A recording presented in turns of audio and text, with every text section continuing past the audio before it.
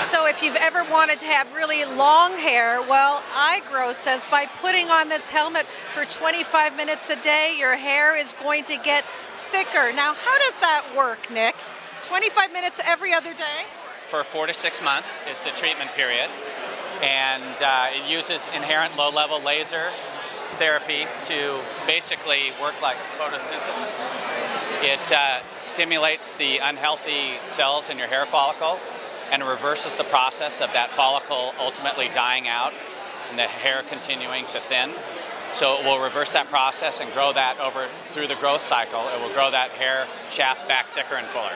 So if someone is bald, will they? No, too late. Too late. Yeah, you have to have a living, breathing hair follicle with a hair shaft, even if it's small or fine, for it to work. It won't resurrect a dead hair follicle. So if you're what we call shiny bald, that means your hair follicle is dead, scar tissue's grown over. It can't magically make that hair follicle come back to life.